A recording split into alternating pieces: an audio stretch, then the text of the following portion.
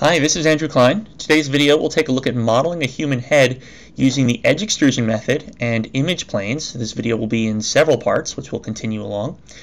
This video is a follow-up to other videos you can find online on my website, andrewklein.net.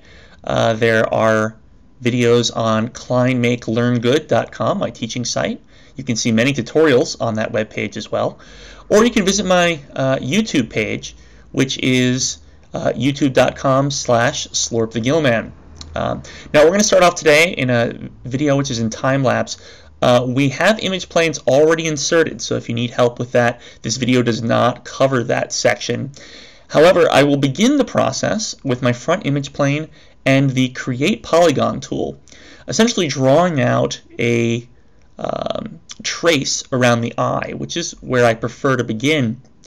Once I have it drawn out in the front view, I'm going to switch to the side view, go to the vertex component mode, and I'm going to edit these vertices one at a time, moving them back so that they become even in space in the side view as they are in the front view. Now again, this is in time lapse, so the speed of this is about 50% faster than my actual work rate, and that's just to make sure this video is watchable in a reasonable amount of time. I'm editing each of these vertices one at a time, and you'll notice with the Create Polygon tool, which can be found under Mesh, Create Polygon tool, I was able to create a single face. By going to Edit Mesh and choosing Extrude, once I had selected those edges, I was able to extrude out the next row of faces around the eye.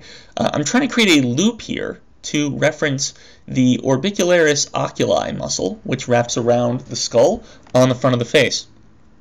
Now, this method I find very usable for creating likenesses, since I can position and make one face at a time.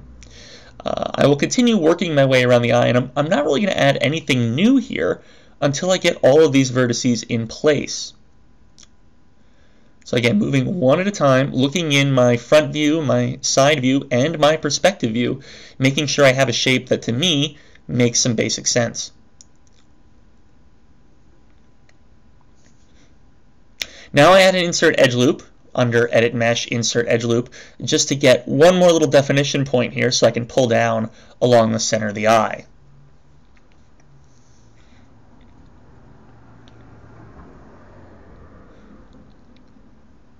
I soften my normals, and I continuously soften my normals, which is under the polygon menu set, Normals Soften, to make sure I can see my contrast correctly.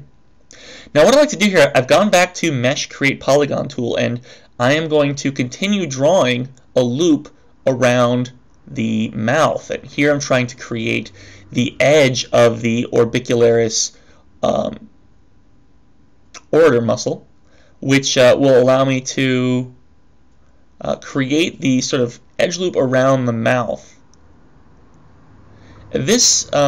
This muscle group here, I will continue to push back one vertex at a time. And as I do this, I'm really going to not try and add any new geometry at all yet. The same thing as with the eye, till I get the loop in place. And you might have noticed when I did this, I was able to snap my vertices to the center line in the front orthographic view by holding down X when I got really close to those points, and that made sure that I can build this symmetrically, which is what I'll be continuing on with in just a minute. So I'm moving my vertices, looking at both of my views to try and correspond the vertex points.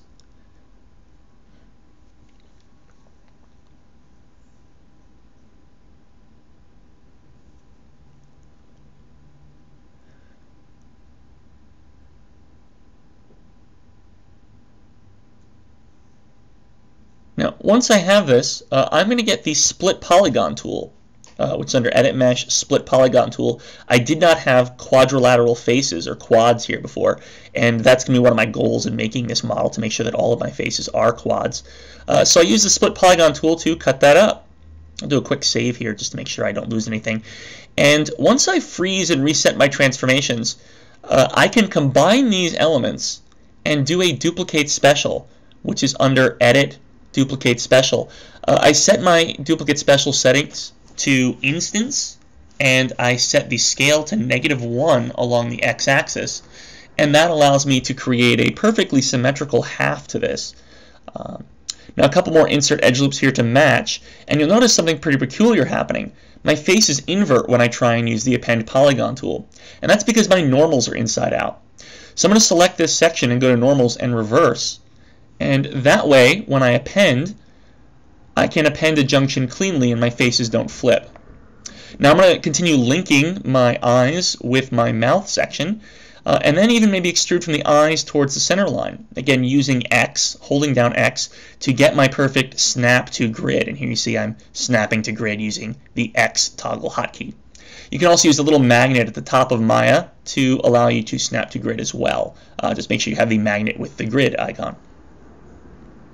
So I'm moving these vertices around again one at a time, and I soften the normals just to get a little bit more complete look at this. Again, unifying the area of muscles around the eye with the area of muscles around the mouth.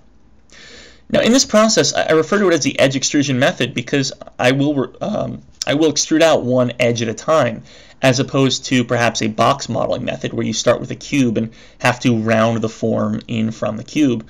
I find this method to be a little bit more time consuming, but it can be a little bit better for creating direct likenesses because you have more control over every point that you put in as you make it, as you see I'm doing here now. And as I extrude on an edge, I can move it and rotate it into place and make sure all my vertices are locked down.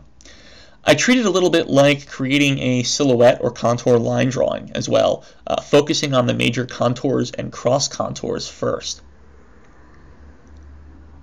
So here I'm kind of creating these bands up over the top of the head. And again, I soften my normals. Continuing around the process here, might do some more tweaks on the front of the face, and you'll notice as I'm doing this there'll be a lot of back and forth tweaks where I will switch back and forth to certain areas as I find I need to. That's kind of my process for modeling. I create major forms and then continue back in with whatever I need if I see something that needs to be changed. So here, just kind of trying to continue my silhouette, I'm working out along the bottom of the neck and chin down into the throat. Again, creating one little strip at a time and extruding, and since I have my symmetry turned on with duplicate special, I'm able to see it on both sides. And if you accidentally move your vertices off the center line, don't sweat it. Again, just hold down X, grab your move tool, and do a quick snap to grid. So just a few minutes in here, and we've already got like a major silhouette, which you can use to see the proportions of the form. I'm now going to continue tracing back in the horizontal direction, in addition to the vertical, to go along the edge of the cheeks, defining the cheekbones all the way back to the jaw, and I'll stop right before the ear, since I will consider that a good demarcation line between the front and back of the head. Just got to round these out. Don't forget to check in your perspective view as you do this. I think one of the biggest flaws you could do in modeling this is to not really look at all of your views, and I use that to help correspond what's going on. I'm also trying to make sure that the number of edges that I extrude corresponds to other sections. So here I've extruded down twice to match essentially the number of extrusions that fit along the mouth so that I can append easily through that later.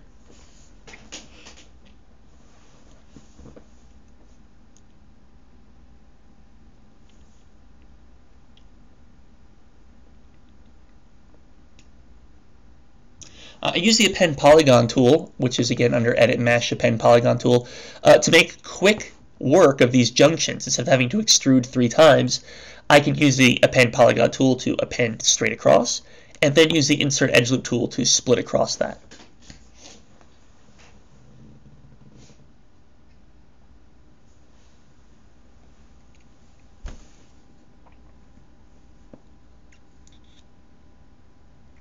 Now again, you can see all the major silhouettes that I've put in here, and this really allows me to move very, very quickly along the form and look at the major shapes first. I continue this exact same idea by bringing my edges right up into the lips, do an extrude up and cut across, and now I'm going to define the lower lip and wrap this around into the upper lip as well. And once I have this from the front, I will edit this so that it works from the side view as well.